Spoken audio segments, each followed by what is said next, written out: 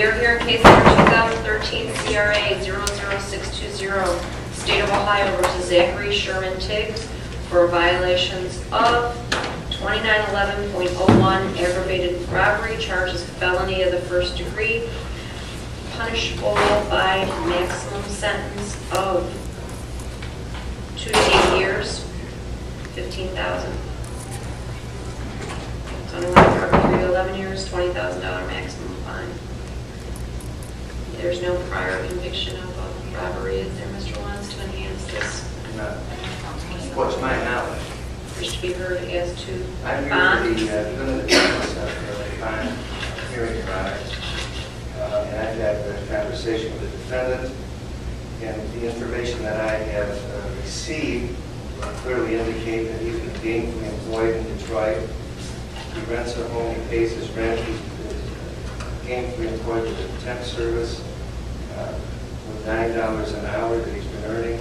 He has no prior criminal record. And in the involvement in this case, I think the record will show that if anybody had any weapon in this matter, it was not my client here.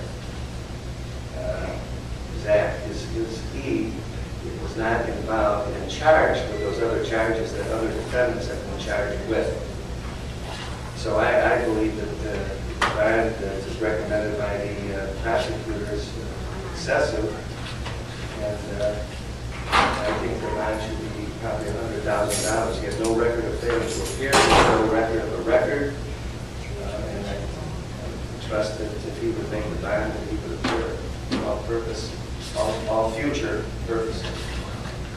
For clarification purposes, the court apologizes. The disposition sheet showed Zachary Tiggs is Shimon, Shimon, S-H-E-M-O-N.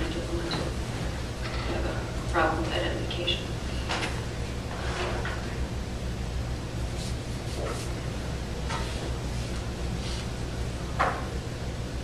And the fact he's from out of state, the court's going to accept the prosecution's recommendation as to bond $500,000 cash or surety.